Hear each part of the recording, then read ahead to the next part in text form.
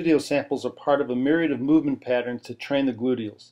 These are arranged from a regressive to progressive approach to eccentrically load the gluteal complex in 3 planes of motion from the ground up. Wall patterns are a remedial movement pattern that is good for those in early rehabilitation or a sedentary population.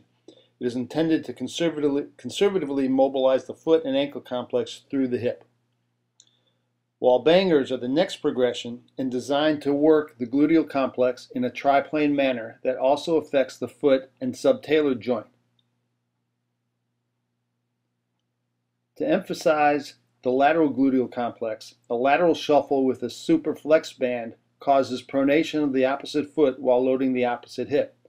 Then you can turn into a sagittal plane manner by just walking through or running through the hip to get great hip drive and to load the glute complex.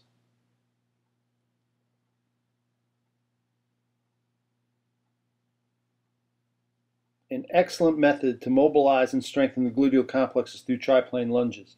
To progress with this movement pattern, you can use dumbbells or step up or step down to increase the loading capability of the lower extremity and the hip.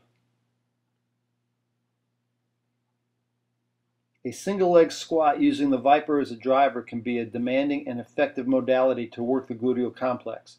Reaching along the 3 vectors as shown works the gluteal complex and foot and ankle complex on all 3 planes of motion.